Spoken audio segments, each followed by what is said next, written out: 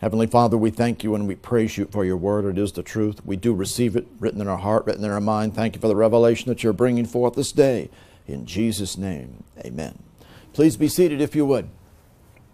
We've been sharing with you for some time on the subject of abstaining from all alcohol and intoxication. And we're going to be completing this today as we've been talking about answering objections to those who don't want to abstain from alcohol or intoxication. And we'll be summarizing conclusion today as we are going through this important subject that's used. This subject is discussed, wine, strong drink, words relating to this over 400 times in the Word of God. And we see the problem today is we have many Christians that are drinking alcohol, and it is a great mistake. We see in Leviticus 10 verse 9, "Do not drink wine nor strong drink, thou nor thy sons with thee, when they go into the congregation, tabernacle of the congregation, lest you die.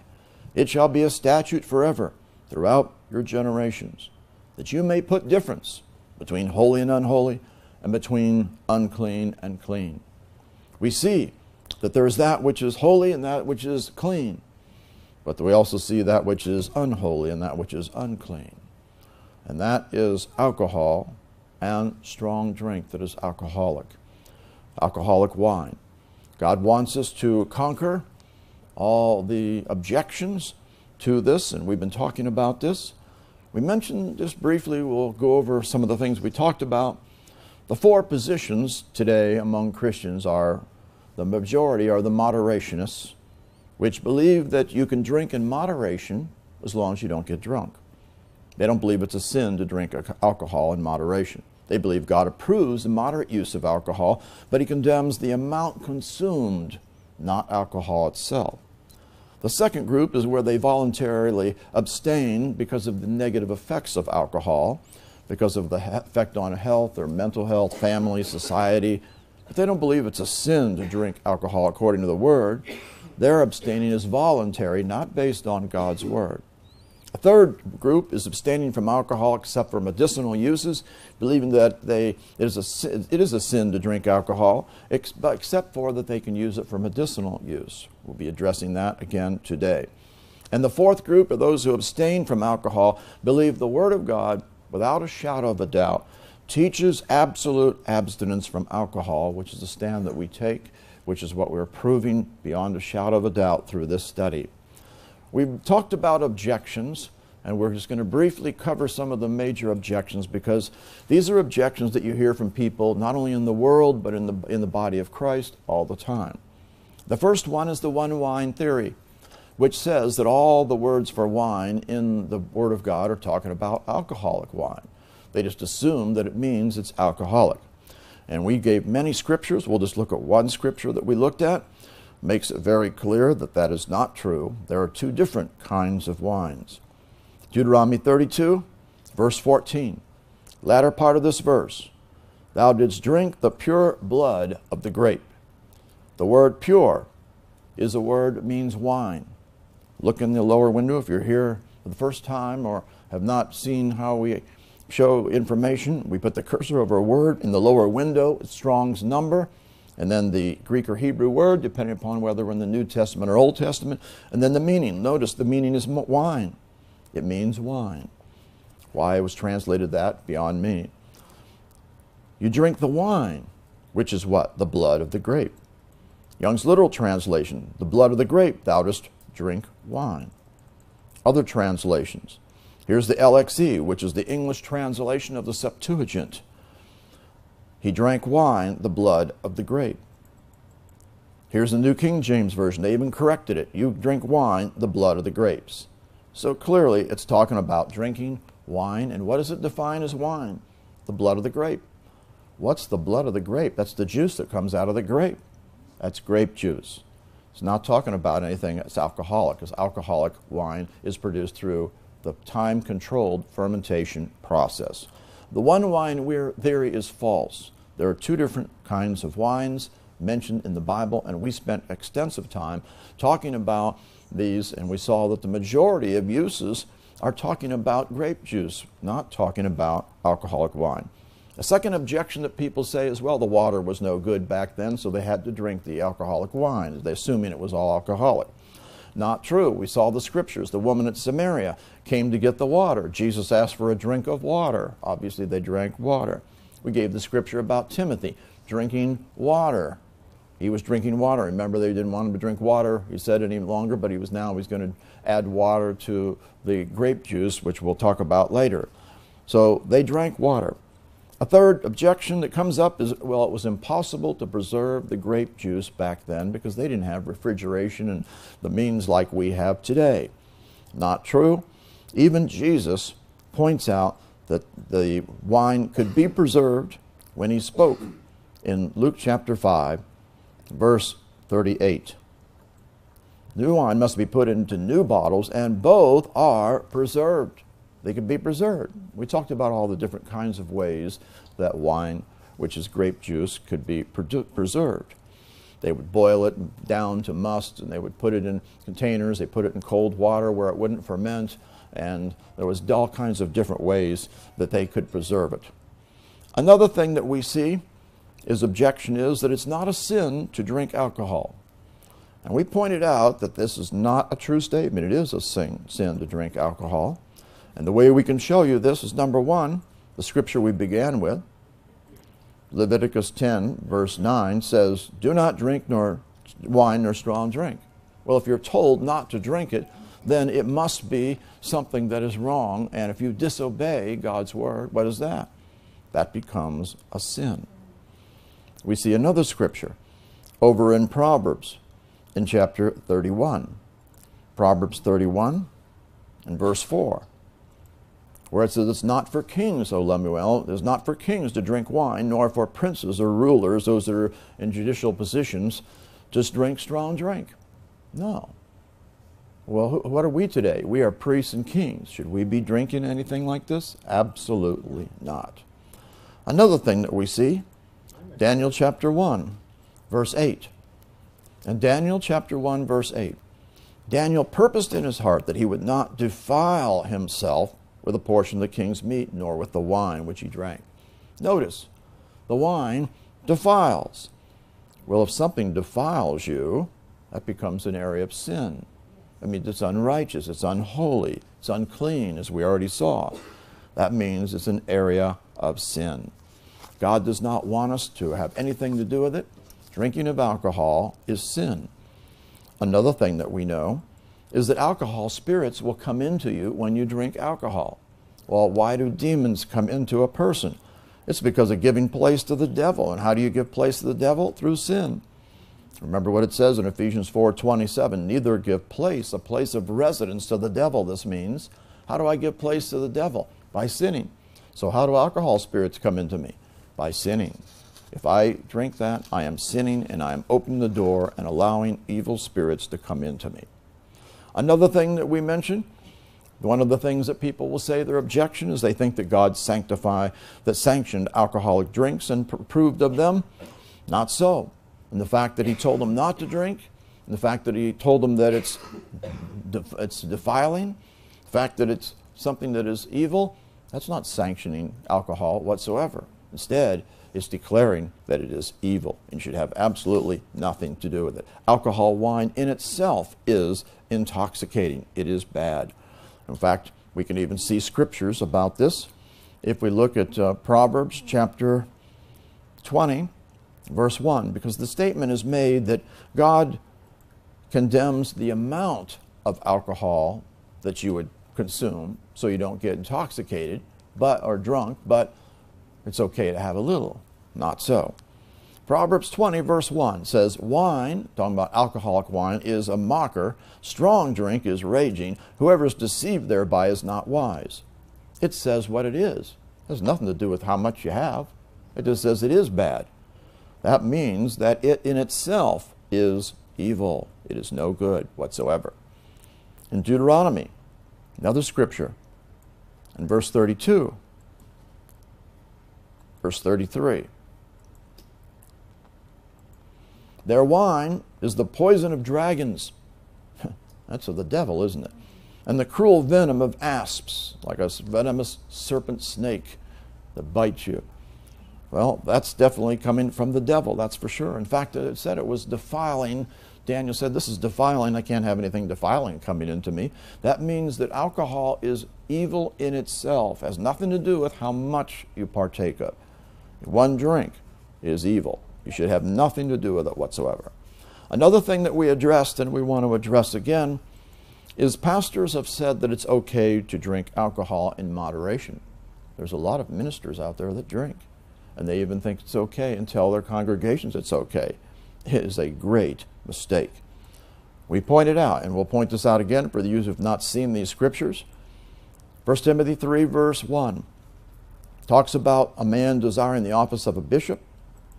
And a bishop is one who's an overseer, would be like a pastor or someone in a position of authority.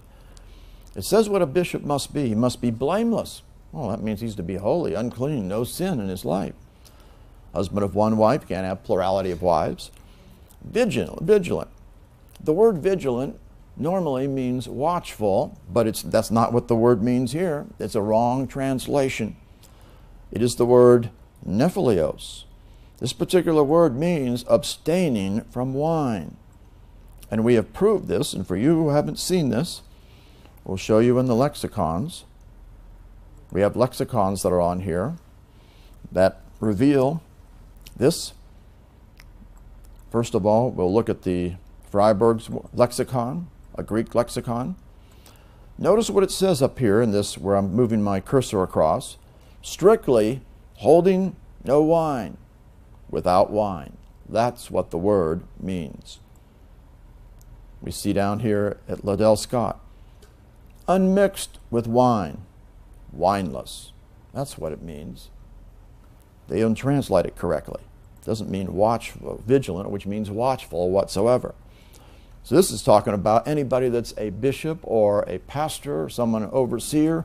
He is to be wineless, abstain from wine, absolutely. Then in verse 3, you see, one of the things we pointed out is there's tremendous problems in the translations.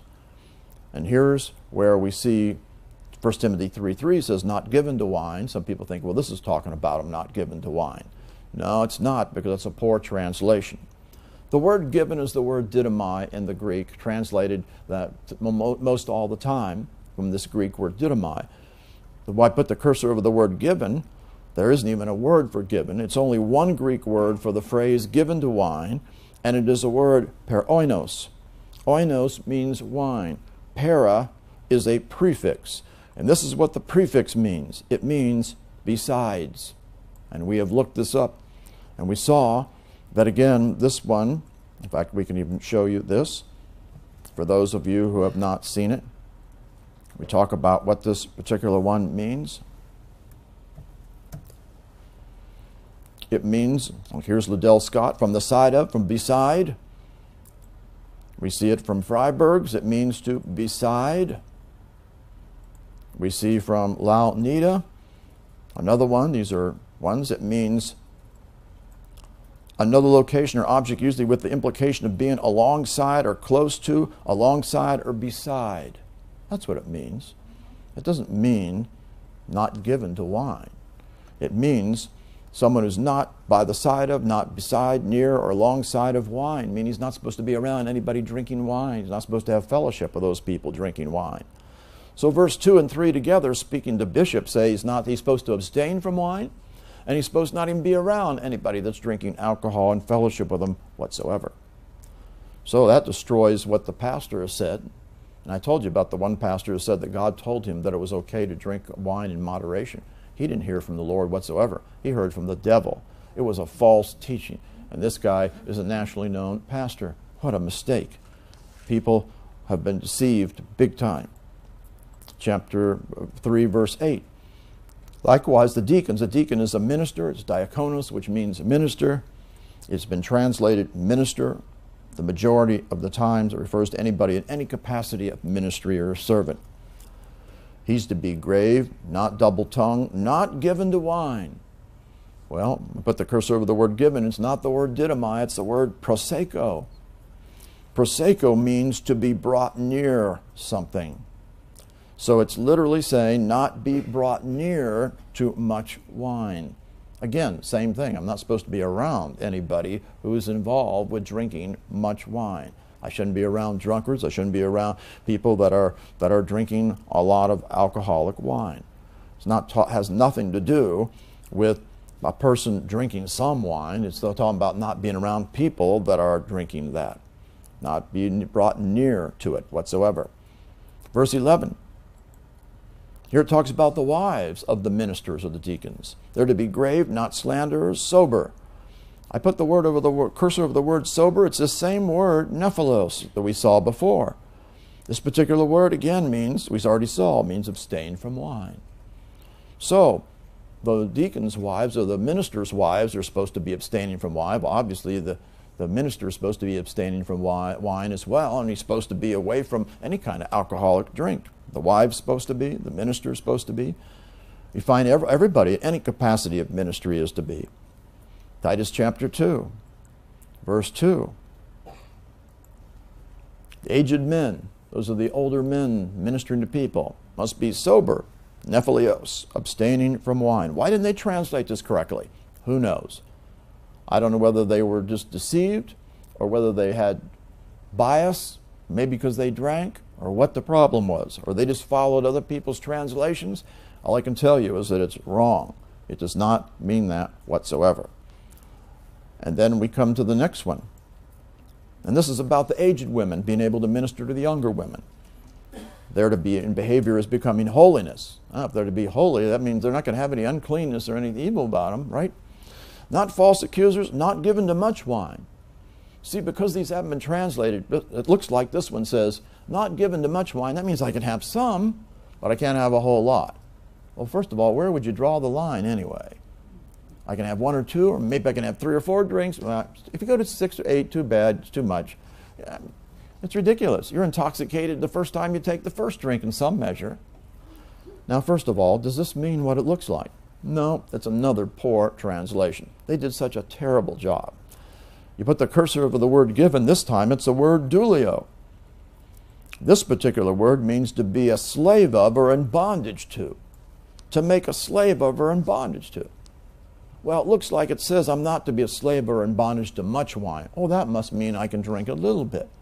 But again, how do we know things? You have to look at the Greek on everything. And because people don't do this, there's problems. When I have this word doulos up, we have to look at the tense, voice, and mood of verbs. It is critical to understand what's being said. And in this case, it is extremely important because the tense is the perfect tense. The perfect tense in the Greek describes action completed in the past with present results at the time of speaking. So this is talking about something that happened in the past, not a slave to or in bondage to much wine in the past, otherwise they had a problem in the past, with any present effects now, meaning you should not have any alcohol at all now. In fact, you should have cast out the demons and got free of all the effects of it, so it's not even affecting you now if you're going to be able to minister effectively to someone. It has nothing to do with them being able to partake of some now. The key is the perfect tense, and without looking that up, people have just been deceived.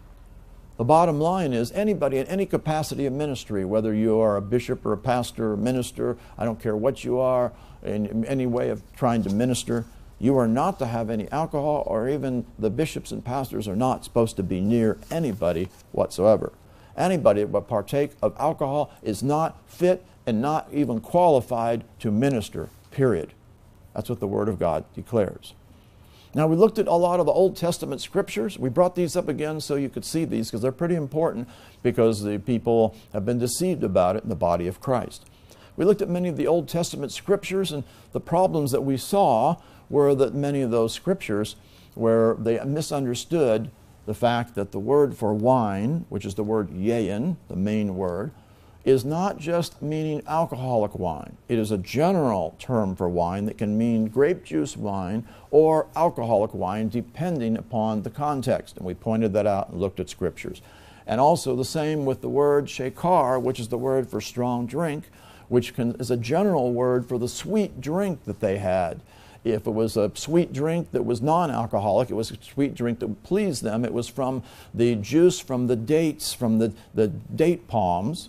And if it was fermented, then it was called strong drink, where it was an alcoholic. But because people have not looked at that and understood that, and it's seen this even from studying in Bible dictionaries, which it brings it forth clearly, then they're deceived on all these things. So this is why we have problems. We're going to continue on in the New Testament talking about things that people say. And the next objection is people say, well, Jesus drank alcoholic wine. Lots of people say that out there. And so they think that justifies them. Matthew 11, verse 19. The Son of Man came eating and drinking, and they say, behold, a gluttonous man and a winebibber, a friend of publicans and sinners. Well, wait a minute. It says he was eating and drinking, just drinking. Doesn't say what he was drinking.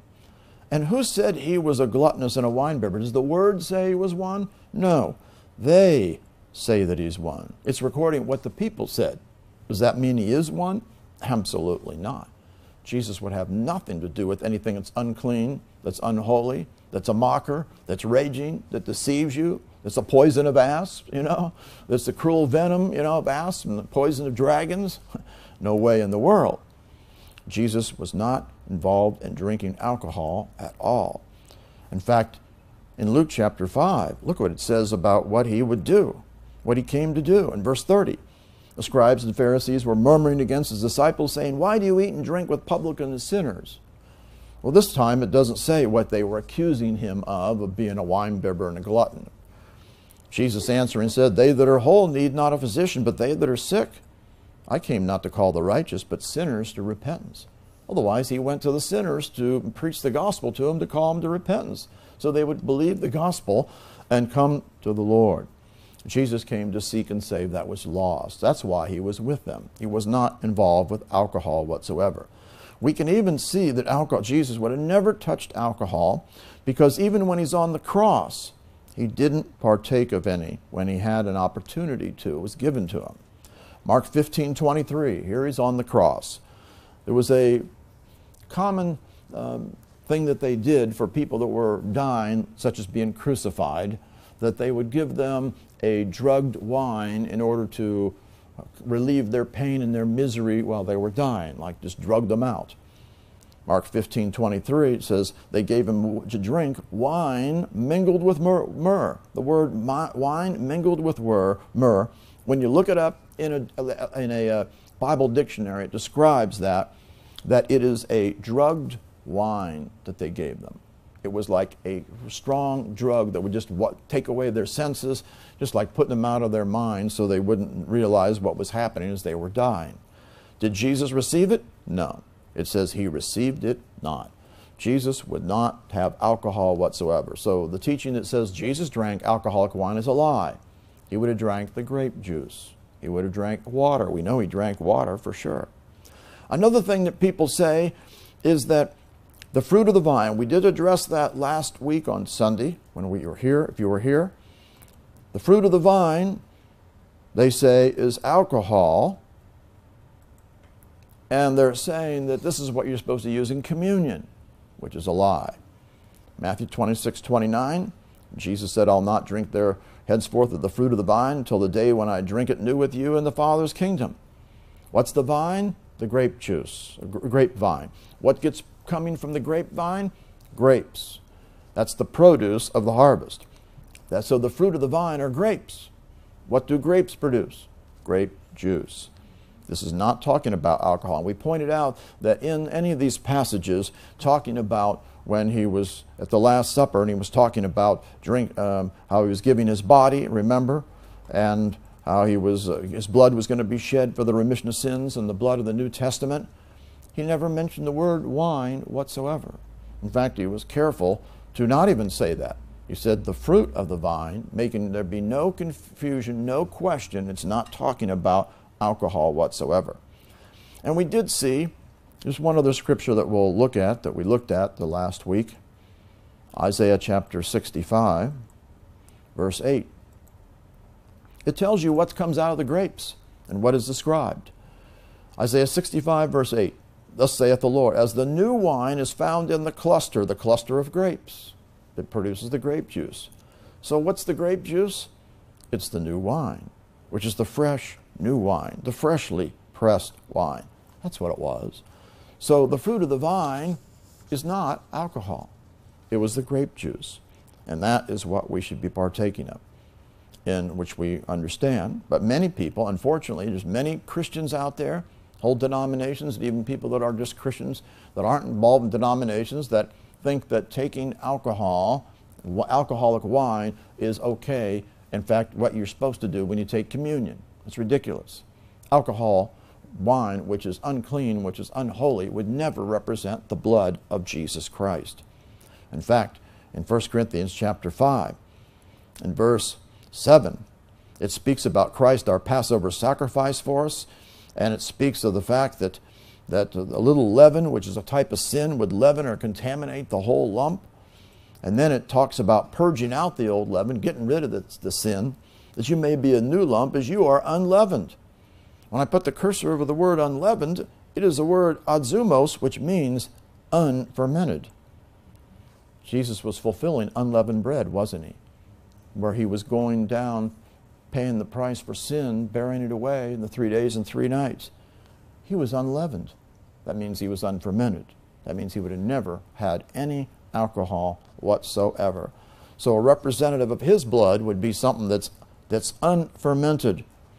Another scripture that people bring up that it needs to be addressed is 1 Corinthians chapter 11, over in verse 21. Moderationists will say the fact that this is talking about drinking alcoholic wine. And these guys were drinking it at home, and they were drinking it when they were taking the Lord's Supper. And they try to make this contention. This again is because we have a problem in the translations of words. 1 Corinthians 11:21, for in eating everyone taketh before other his own supper. So they're talking about eating, and what you eat and drinking when you have a meal, right? One is hungry, and another is drunken. Do you get drunken when you're eating a supper? No, you're feeding your body, aren't you? Well, hungry is one who is hungering. It's a present tense verb. Drunken is the word methuo, which doesn't always mean alcoholic drunk. We pointed this out already before.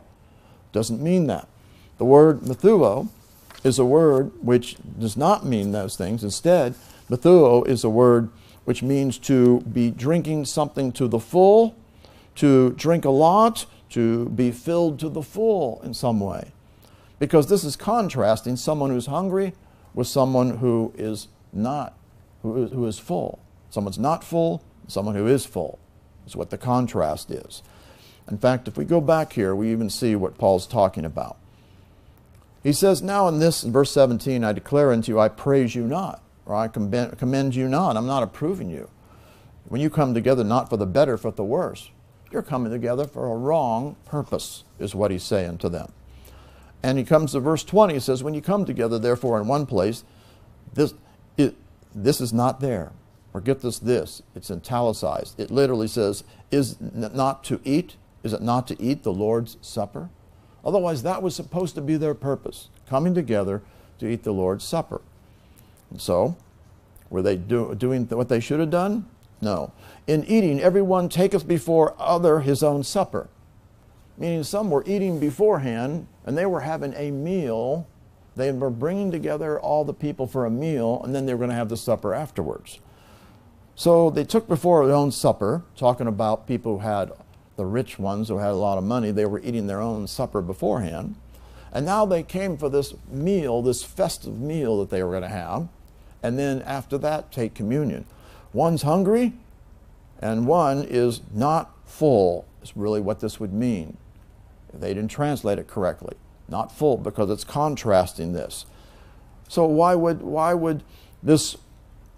they not full? Because when they brought this, it was like having a potluck. They weren't bringing enough food for everybody. And the guys who didn't have much food, they were hungry. It was not enough food for us. The other guys were already full because they already ate at home, their own supper. That's what it's talking about. And so, said, what, have you not houses to eat and to drink in? Despise ye the church of God? Because he's correcting them, saying you're having a meal and you shouldn't be having it. You should have been having it at home, not coming together. And furthermore, The guys who had a lot of money were eating all their good food, and they weren't bringing hardly any in. And so when they did have the meal, and the hungry people were staying hungry. The whole thing was messed up.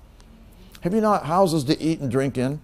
Or despise you the church of God and shame them? Have not. What shall I say to you? Shall I praise you in this? I praise you not. He would not condemn them or approve of them whatsoever. He was condemning them instead. Moderationists have thought that it's talking about alcoholic wine.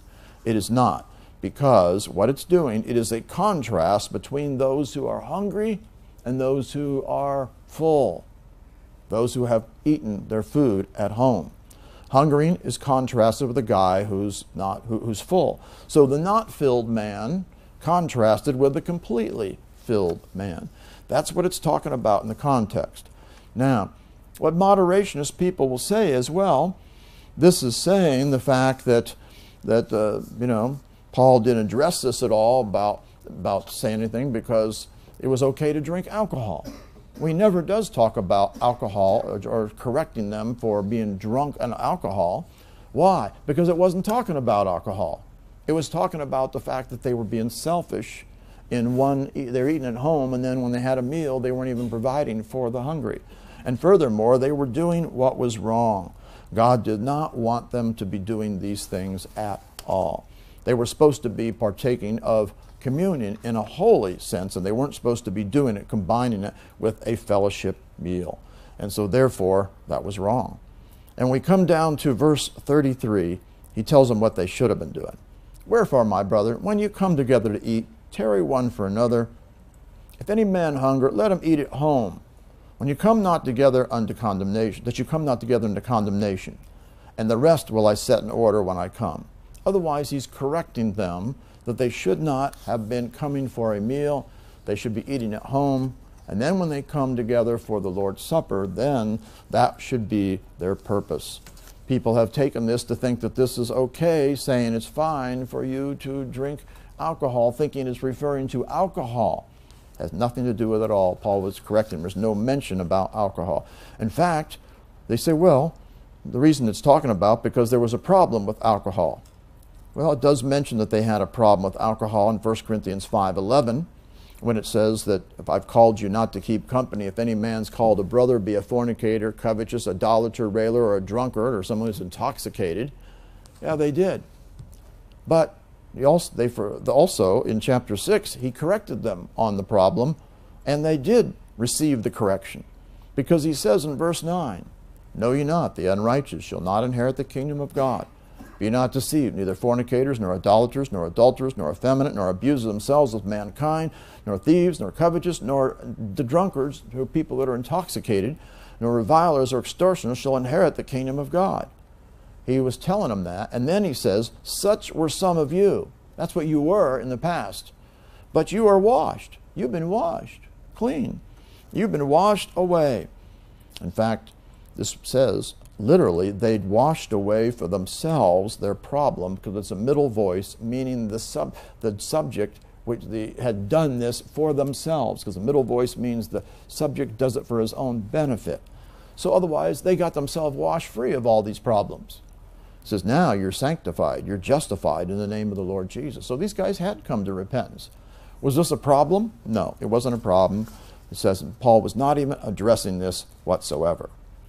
So this again is a false claim by those moderationists that think that it's okay to drink and want to use alcoholic wine in communion. It's an abomination. In fact, when we think about it, could the blood of Jesus be represented by anything that is alcoholic? Absolutely not. 1 Peter 1:19, but the precious blood of Christ as a lamb without blemish and without spot. That's what we were redeemed with. That wouldn't be something that's fermented or alcoholic or unholy or profane. No way. So again, people have been deceived. All those who would be partaking of communion with alcohol are wrong. Communion would be unleavened bread, and unfermented grape juice would be representative of the blood of Jesus.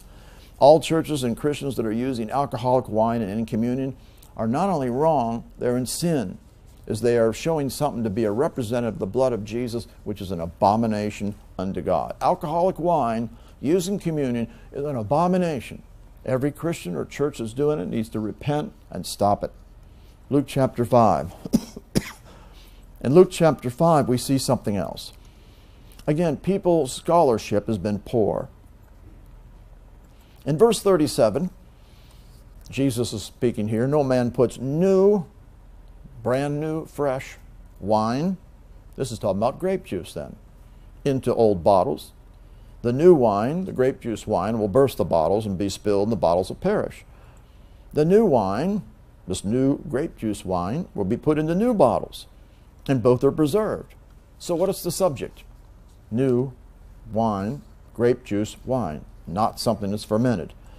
Then it says, no man also having drunk old wine straightway desires new, for he says the old is better. Now, when we're talking about the old, what is that talking about? Older grape juice wine, because that's the context there. Isn't it? The people have tried to say, well, the old means fermented wine. It doesn't say that at all. It doesn't have any inkling showing that it's alcoholic wine. The old would be that which is prior to the new wine. And really, what this is really pointing to as far as the spiritual revelation, he's talking about the old covenant is that men think it's okay, but the new covenant is what's the real better thing until they taste of it and partake of it. That's really what he's talking about here in bringing revelation to them. But the modernists thought it was, moderationists think it was supposed to be alcoholic when it has nothing to do with it. The context is talking about grape juice wine, new grape juice wine.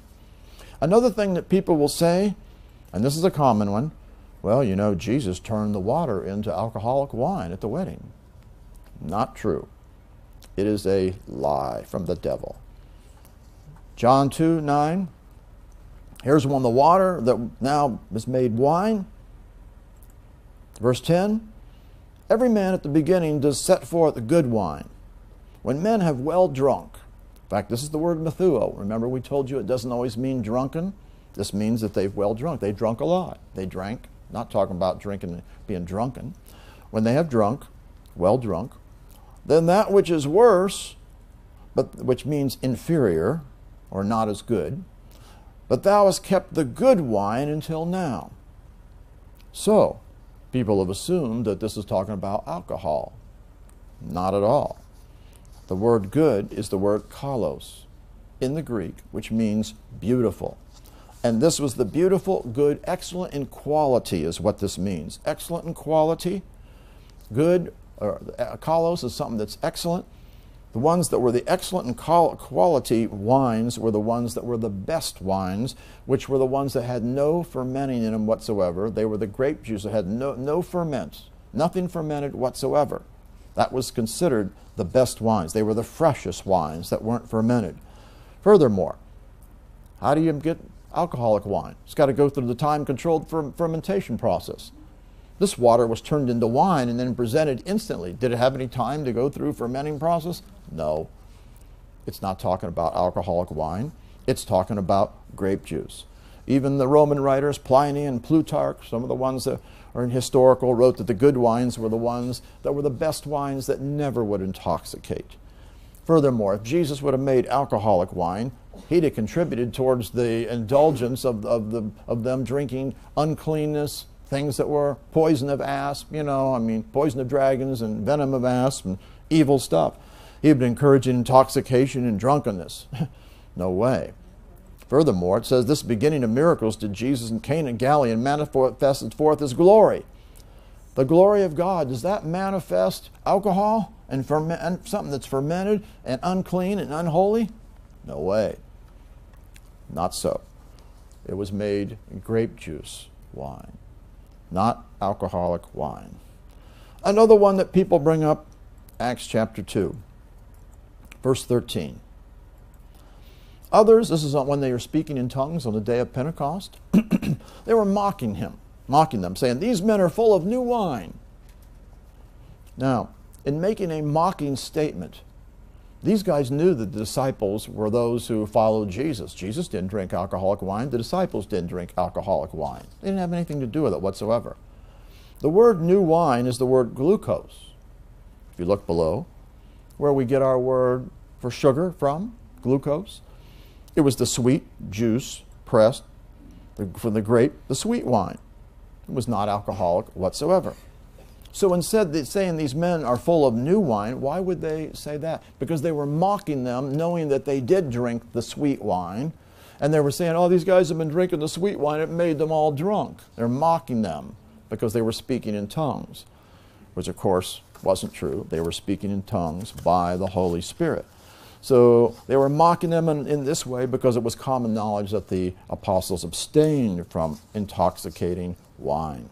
In fact, one of the church historians, his name was Hegesippus, he said that James, the brother of the Lord, he was holy from his mother's womb. He drank no wine of alcohol or strong drink. None. The disciples were people that stayed away from this kind of thing. So all of these claims, these are common claims, are all lies. And unfortunately, so many people have believed them. And so they've been deceived. They've been deceived because of false teaching, poor scholarship, which is a problem.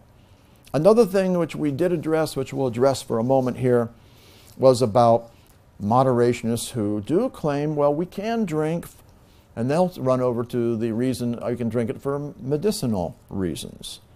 No, we pointed this out, and we'll cover this briefly for those of you who have not heard this. Proverbs 31. Remember what it said? Not for kings to drink wine.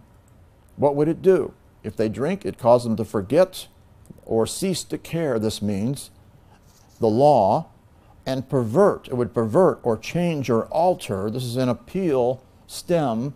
Change and alter the judgment of any of the afflicted. Otherwise, affect your mind. It's going to affect you adversely. Then it says, give strong drink unto him that's ready to perish, someone who's dying. And wine to those that be of heavy hearts. Heavy means bitter or painful. Hearts is really the word soul. It's nephesh. We've talked about all this in the past. So what's it talking about here? It's talking about someone giving strong drink to a guy who's ready to die, he's in bitter pain in his soul because of the fact that he's dying in the state that he's in. So it's someone giving that to him. And furthermore, it talks about let him drink and forget his poverty. The word poverty can also refer to a destructive state. A destructive state. And remember his misery. What misery? The misery is dying. He's about to die. No more. In other words, this is like a physician giving strong drink to somebody that's at the point of death to relieve him from his misery. Is this something that someone can use as a reliever for their problems? No, not at all. In fact, Proverbs 23 really already addresses this in verse 29 and following. Who has woe? Who has grief and despair? Who has sorrow? He's all upset and sad. Who has contention, strife? Who has babbling? This means complaints. Who has wounds without a cause? This means something's been done to them, victimization, they've been hurt, wounded undeservedly. Who has redness of eye? Someone who's been drinking. Should they be doing these things? No. Those that tarry long at wine, they were drowning in their troubles. They that go to seek mixed wine. Look not upon the wine when it's red, it gives its color in the cup, and it moves itself aright, because what's it going to do to you? At the last, it bites like a serpent and stings like an adder. It brings destruction. So it's saying, you don't do these things to try to relieve your problems. No. Alcohol was condemned as a reliever or drowning out your problems. It would only be given as something that a physician would give. And essentially what it's saying is that alcohol is only fit to kill the excruciating pain and bring them out of their misery of someone who is dying. That's one scripture that has nothing to do with a person partaking of himself. The second scripture that people use, and this is important to see, it's in 1 Timothy chapter 5, over in verse 23. It says, drink no longer water, but use a little wine for thy stomach's sake and thine often infirmities. Now, this one is one that we took some time for, and for you who haven't seen this, we'll just take a few minutes to show you this. It looks like it's saying, don't drink water anymore, just drink a little wine. And they have said this is alcoholic wine. Well, it's not, for your stomach's sake and infirmities. Number one, look at the New King James Version down here. No longer drink only water. They've added a word to it, only. This is in 14 other translations as well besides this. Why did they add this? Because they're trying to describe something that is shown forth in the Greek that wasn't really the best way to do it, but this is why they're saying no longer drink only water. Because it's not saying don't drink water, period. It's saying no longer drink only water. That means otherwise you're going to drink water with something else. It says, but use a little wine. Now, in order to show you this particular word, wine here, is a little bit technical, but you'll get it. When I put the cursor over this word wine, this is the Strong's, from the Scrivener's Greek translation, Scrivener's that is behind the King James Version. It is in the dative case. Now this, you probably won't understand this if you don't know Greek. The dative case in the Greek is the indirect object in the Greek.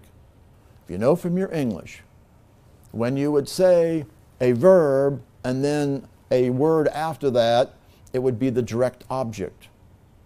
An indirect object usually has to with it, to something, or it can also be like with something. In this phrase, use a little wine, use is the verb. The subject would be like you. You, use, verb, a little wine. Wine would be like the direct object in that statement. But it's not a direct object in the Greek. It's a dative. If it was a direct object, it would be what's called the accusative case. The dative meaning is an indirect object, which means that it would be translated to, or it could be translated with, depending upon how it looks, how it would fit in the context. That would be the smartest way, because it's talking about using with a little wine as an indirect object. So what's the direct object? There isn't one in the Greek, but it's implied by the sentence that the direct object is water. This is why the translators in 15 different translations said no longer drink only water, implying that you're going to continue to have water. Use water as an implied direct object with, if it was an indirect object, with a little wine. That would be the best way to translate it. If I was translating it, I would translate it, no longer drink water, but use water, and put probably in parentheses an implied direct object, with a little wine, for your stomach's sake. Now, why is all that important? Well, it's all important because you've got to understand what they did for people with stomach problems in the ancient days. You can look this up in Bible dictionaries. Fresh grape juice wine, what they did, they would preserve it, they'd boil it down to like must, a syrup, and then when they wanted to use it, they would add water. Sometimes they'd add 2, 3, 4, 5 parts water or more to it, and then the water with a little bit of the grape juice was used for their stomach. That's what it's talking about. That's why it says a little grape juice. Water plus a little bit of the grape juice was what they used for their stomach. Because what was in the grape juice? All these antioxidants that would help them. That's the reason they did it. This is not talking about alcohol. You say, well, I see that, but that doesn't quite convince me. Well, we can convince you a little bit more. Because the proof is really shown in the fact that this is Paul commanding, because this is a commanding statement, by the way. He's really telling them what to do. It's an imperative mood statement here. So he's telling them, don't drink water only water anymore, but now use water with a little of wine. Why? Because they are going to mix this together. And why would this not be alcohol? The reason is because if you look up the word Timothy, you find it's used 28 times in the New Testament. In fact, in talking about Timothy, Timothy was his right-hand man. 1 Timothy chapter 1, verse 2. He talks about Timothy, my own son in the faith. He was my genuine, it means genuine, essentially, or sincere child in the faith. I mean, he was really close to him. And also, if you look at all the letters that were written to the churches, 6 of the letters that were written were by Paul and Timothy, not just Paul alone. Paul, an apostle of Jesus Christ by the will of God, and Timothy, our brother, under the church of God. This is in Philippians 1:1, Colossians 1:1, 1 Thessalonians 1:1, 2 Thessalonians 1:1, Philemon 1:1. Every one of them says about Paul and Timothy. We looked at that together. He was his right-hand man. 1 Thessalonians 3 says, verse 2, Timothy is our brother, minister of God. He's a minister. This is the word diakonos that we saw before that was translated deacon, remember? But it used minister most of the time. It means minister. And it's, remember, the minister wasn't supposed to be near wine. His wife was supposed to abstain from it.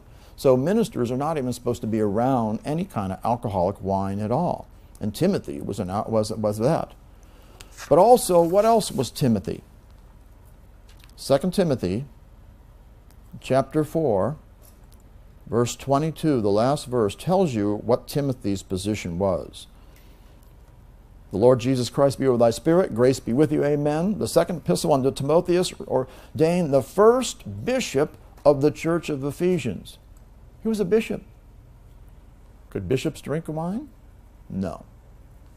He was a bishop. Before that, he was a minister. He was Paul's right-hand man. Would Paul have commanded him to have alcohol? That would have been telling him to sin. No way. He told him to take the grape juice with the water. A little of the grape juice with the water. That is what they used in order to relieve stomach problems because of the antioxidants that were in the grape juice. This is not talking about alcohol whatsoever. There's no justification for those ones that abstain from alcohol except for medicinal use. No, it's not to be used for medicinal use whatsoever. Another thing that we want to address, look at what the statements were if we go through this to the churches. Were any of the churches told it's okay for alcohol? No.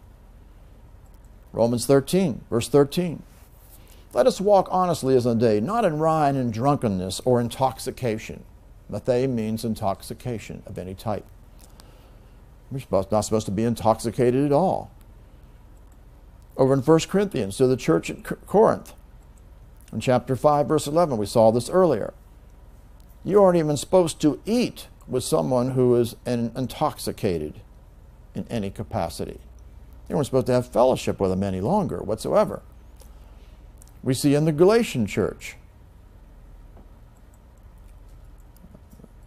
intoxication is considered a work of the flesh. The works of the flesh are manifest.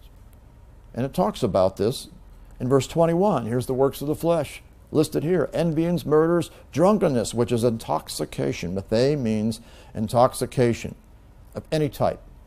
Revelings and such like, of which I tell you before, as I've told you in time past, those that do such things shall not inherit the kingdom of God. We also saw the scripture over in Ephesians, and we pointed this one out to you in the past. Verse 18. Be not intoxicated with alcoholic wine. And we pointed out wherein is excess is a mistake in the translation. The word excess does not mean excess. It means someone who's in an abandoned, desolate life. Someone who is reckless, immoral, not safe, not being saved. It literally says, it's number 810. In fact, I'll even show you in the Strongs. I left this up here. This is asotia in the Strongs in the Lightning Bible program. Look what it says its meaning is. Not being saved. Someone who's involved in debauchery, it means, or evilness. And what's it talking about? We pointed out to you that there's 2 words behind this. And this is the word hos. This particular word, we pointed out in the Greek, is a relative pronoun. A relative pronoun. A relative pronoun in the Greek is talking about another noun. It's taking the place of a noun. And in order to find out what it is, it has to agree in gender and in number. Notice the gender and the number, masculine singular. Well, what else in here is the same gender and number? I put the cursor over the word wine, masculine singular, gender. So this is literally saying wherein or in which, referring to wine, is what is abandoned, desolate life, what is absolutely evil, which is condemned. It's a condemnation against alcoholic wine. It's not talking about drunkenness. See what people say, they think the excess is referring to being excess of drinking alcohol. It's not even the word excess. It doesn't mean that whatsoever. We already pointed this out in the past about this. In the church at Thessalonica, so he's condemning it here. Church at Thessalonica, in 1 Thessalonians 5, verse 6. Let us not sleep as do others, but let us watch and abstain from wine, essentially. This is the word nepho, which is a form of the word nephilos, which means abstain from wine. And he talks about those that sleep at night and those that are drunken or drunk in the night, comparing the ones that are drunken with those who are abstaining from wine. This again is the word nepho. It doesn't mean sober. It means abstain from wine. We brought all this out in the past. Otherwise, every single church is being condemned. And we saw with Timothy, who was the bishop over the church at Ephesus, they were condemning wine, and it was not to be for bishops, for ministers, for aged men, aged women. Nobody is supposed to have this whatsoever. And at Crete, this is the one at Crete, where it talks about the Titus is speaking to Crete, Titus is speaking to Titus, who was the bishop over Crete, the church at Crete. And he talks about here again, aged men are to be abstaining from wine. Otherwise, every one of these churches, Rome, Corinth, Galatia, Ephesians, Thessalonica, and the ones where Timothy was the bishop over Ephesus, and as well as the one at Crete where Titus was, it's condemning it continually. Absolute condemnation of this. Now I'm going to address another issue before we summarize a couple things. And this is about the subject of marijuana and medical marijuana. Marijuana is no good. It is evil. It is a mind-altering drug. It contains many drug compounds. It affects your brain functioning, prevents learning, formation of memory. It causes you to be mentally lazy. It contains THC, which is a drug that's harmful not only to the body but also to the mind. And it produces a high which significantly impacts the brain activity, affects learning and even memory functions. In 1985, marijuana was considered a Schedule I illegal drug by the federal government, having no medical value or high risk for abuse. And the way it works in the brain is that the THC has got the evil. It affects your mind, it affects the brain cells in what's called the cannabinoid receptors. You could look this up and study it if you want, you know, as far as a lot of the technical things. But what marijuana does is it overreacts these receptors, and it causes this euphoria high feeling in a person, and it affects their perceptions, their mood, their impaired coordination, their difficulty in thinking, disrupts their learning. It causes you to be out of your mind. You know, if you ever were involved in this, you know you're out of your mind. You're not at all right. You're high. It affects the development of brain. In fact, in a study in New Zealand, they showed that people who began smoking marijuana heavily in their teens lost an average of 8 points in their IQ, and their cognitive abilities were not fully restored even after they quit as adults. Otherwise, it has permanent brain damage, just like alcohol has permanent brain damage. Number of studies have connected chronic marijuana use with mental illness. It can produce a temporary psychotic reaction, hallucinations, paranoia, and other studies have linked it to patients who have had mental problems afterward of schizophrenia, paranoia. It's been linked to depression, anxiety, suicidal thoughts, personality disturbances, lack of motivation, all kinds of things. It impairs your judgment and your motor coordination. It also can contribute to accidents. Studies have even shown that marijuana and alcohol is worse when they're combined together than one is alone as far as driving impairment. And so the Surgeon General's warning was that this had no beneficial effect There was a report that was submitted to Congress from reviews by scientific and medical reports that came in, which were supposedly to show that it was going to be something helpful. It showed that it was not accepted whatsoever. But here's the thing that you need to know. People say, well, what about all this stuff about the medical marijuana? First of all, we have morphine today, don't we? Morphine is used as a painkiller, and it's not a bad thing. It just kind of kills the pain. Where does it come from? It comes from opium, which produces heroin. Well, shall we go smoke some opium and take some heroin and so we get our morphine? No. It is something that is taken out of it. It is found in it, and it's taken out of it and used as a chemical, morphine, as a painkiller. Otherwise, you wouldn't be using the opium or the heroin. It's what's been taken out of it. It's the same thing with marijuana. There have been shown that there are some components that can be taken out of marijuana called marinol and sesamate, are the two that are just prescribed today, approved by the FDA as approved medications. The THC is not in it. It's been taken out of this. So my point is that these are approved by the FDA, by scientists, by medical people that have done this, that have studied this out, showing that there could be some benefits, not from the medical marijuana, which is taking it with the THC. That's deceptive. The thing, all these people trying to get medical marijuana approved, you get the THC with it, which means it hallucinates you. In fact, who are the ones, the average person who wants these has a history of drug and alcohol abuse and no history of life-threatening disease. They just want to get high. That's the whole reason why they want it. And they see a tremendous link between medical marijuana and increased drug use. It's just feeding their drug problem. It's no good whatsoever. We should not have anything to do with it.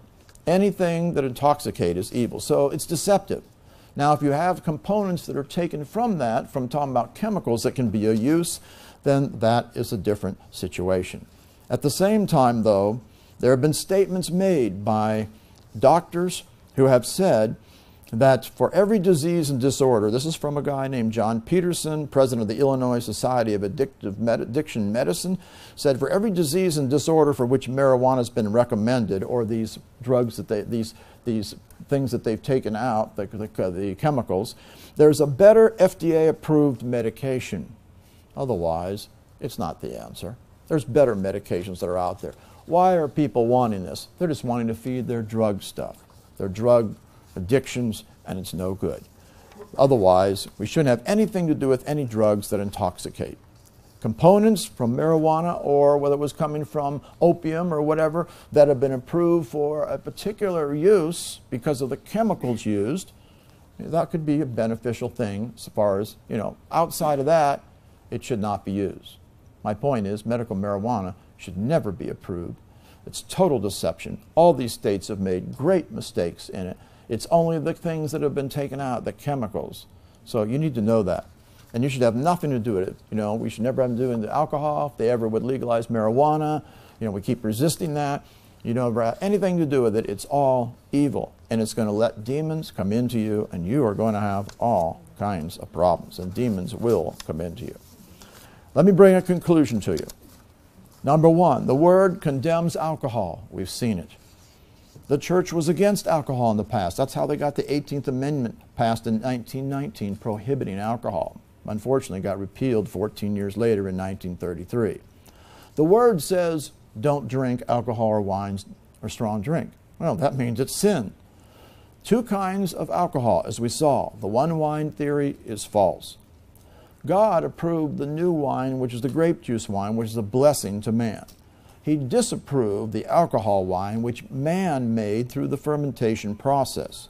All alcohol and intoxicating beverages are unclean, they're unholy. The Word condemns the nature of alcohol itself, and not just how much you would drink. It's been condemned. Even one drink will have some kind of a negative effect upon you. Jesus did not consume alcoholic beverages. He did not turn the water into alcoholic wine. It's all a lie. Alcohol's bad. And of all the scriptures we saw, when we went through the list of all the evil scriptures, the scriptures talking about the evilness of alcohol, here's the summary. It's unholy, it's unclean, it's a mocker, it's raging, it deceives the person. It's causing them to be intoxicated, affecting their being able to reason. It's not for kings or priests. It would make you worthless, good for nothing, unprofitable, and wicked. It inflames you. It causes you to err and stumble in judgment. It defiles you. It can cause you to be violent.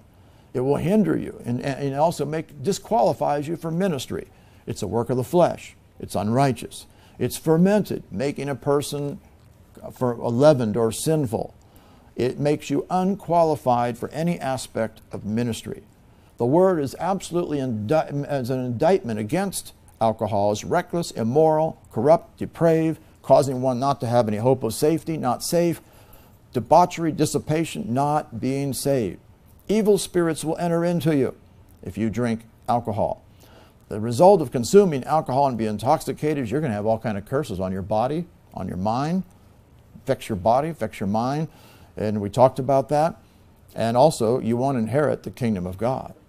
Christians, pastors, Christian organizations have been deceived into thinking that you can drink alcohol in moderation or for medicinal effect. It's all wrong. You and I are unleavened. We're to be unfermented. Now, regarding answering the question about, well, can I have fellowship with people that are drinking alcohol? If they're a brother, remember what 1 Corinthians chapter 5 will bring this up.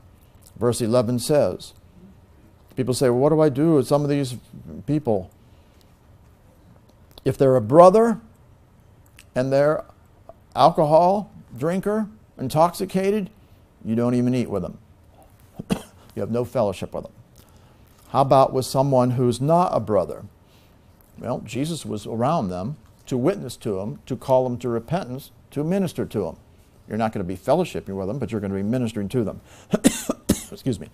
Also, alcohol is not for personal medicinal use. It's only fit to be given by a physician to relieve their suffering when they're dying. As far as if you have problems with alcohol or any kind of drugs, you can get free of it. How? First of all, confession of sin. Secondly, a godly sorrow that works repentance. Thirdly, casting out all the spirits that have come in from the alcohol or the marijuana or drugs or whatever intoxicating thing you've had, and drive them out until they're all gone. The conclusion is the moderate drinking, as long as one doesn't get drunk, is false teaching. That you voluntarily abstain because of health, mind, or society reasons, false teaching. That you abstain from alcohol except for medicinal use, false teaching. The truth is, all believers are to abstain from all alcohol, and intoxication is absolutely the conclusion of the Word of God. Now, one other thing we want to point out. Why don't all Christians agree on this? Here's the bottom line. You've seen it probably in this series more than any that I've done. The poor scholarship, the mistakes in translation, the mistakes in meaning of words, the lack of understanding Greek and Hebrew and studying in order to find out what the truth is. Briefly, the word in the Old Testament, yayin, it's a general word for wine. It can mean either one of the two kinds, not always alcoholic. New wine, tarosh, is grape juice. We saw the scriptures on that. The strong drink word, shekar, can mean either one. It's a general term. You have to look at the context. In the New Testament, oinos, they think it's always alcoholic wine. It can be either one. We already proved that. The word methuo, which means drunken, when you drink alcoholic wine to the full, it also means simply to drink to the full or to be filled up with something. It's just a general term, not always talking about alcohol. We also pointed out the tremendous mistakes. Ephesians 5:18, where excess didn't mean excess at all. It refers to being reckless, immoral, corrupt, depraved, not saved, not safe. It's terrible. Also, we saw the mistakes in translation, such as vigilant. Vigilant means watchful. The word nephilos means abstain from wine. How they come up with that's beyond me. And then also all the places, think of all the places where it said not given to wine, not given to much wine. Every one of those were all wrong. One of them was peroinos, not beside wine, not by the side of wine or near wine or alongside it. Another one was about prosecco, about being brought near to much wine. And the other one in Titus about not given to much wine was not a slave or in bondage to much wine. They totally have missed it in the translations. And then also not understanding the perfect tense, which is mandatory in Titus 2:3 about that woman, not a slave or a bondage to much wine, in the past with present effects. It's talking about what her problem was in the past. She has to have been already free from it with the present effects. And then 1 Timothy 5:23, not understanding what the Greek says, we went over today, and that no bishop or minister could have alcohol. Paul would have never commanded him to have alcohol with water. No way. It was talking about grape juice with the antioxidants to help his stomach. Common thing that they did in the ancient days. So the bottom line is, abstaining from all alcohol and intoxication is absolutely, clearly, beyond a shadow of a doubt, the truth that is brought forth in the Word of God, and that should be the stand of every Christian. And I encourage you to take that stand upon the Word of God and make sure that you have nothing to do with it, and share this truth with others to help them to come to the place of walking in the truth and being holy before the Lord. Say this: Heavenly Father, I thank you and praise you for the Word of God regarding the subject of alcohol and strong drink, alcoholic wine.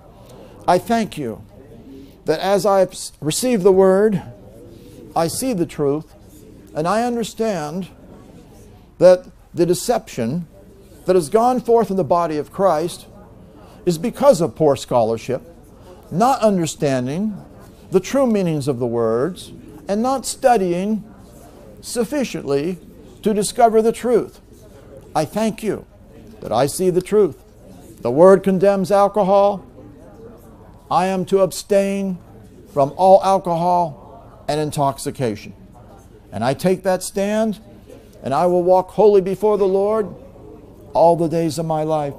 Thank you for revelation of the truth from the Word of God. In Jesus' name, amen. Praise God. I trust this has been a series, and we're finished with this series, and we'll be talking on something totally different tonight. I trust the series, we've been lengthy in it, but at the same time we left nothing, no stone unturned. And I think more than anything, this should have taught you not only the false teaching that's out there, the poor scholarship and the problems we have, but also we got to know the Word. And also we got to look up every word. And also if we don't study and do due diligence, we got a problem. I mean, think of anybody even out in the world, in any profession. If you don't do your due diligence to do everything and do it right, you're not going to be successful, are you? That's true as us in the Word of God. We got to have our due diligence and study the Word and find out exactly what it says and know beyond a shadow of a doubt. The Word fits. The Word, God doesn't condemn alcohol one place and then say it's okay over here. Well, that'd make him hypocritical, wouldn't it? That doesn't make any sense at all. No. The Word is absolutely the truth. And so there's no question about what has come forth, and I trust this has helped you. And I encourage you to really get in the Word, study the Word. We got to know the Word and share this with others. The answer for anybody who knows it's an alcoholic is don't send them to AA. Send them to my website and watch these 10 messages. By the time they watch these 10 messages, they'll come to the place saying, yeah, I'm through with that. Show me how I can cast these demons out and get set free. Get me somebody and start working with me and get these demons out of me. Because that's the answer once they've come to the place of confession of sin, godly sorrow, knowing the truth, repentance, and then starting casting out the demons. That's what they need.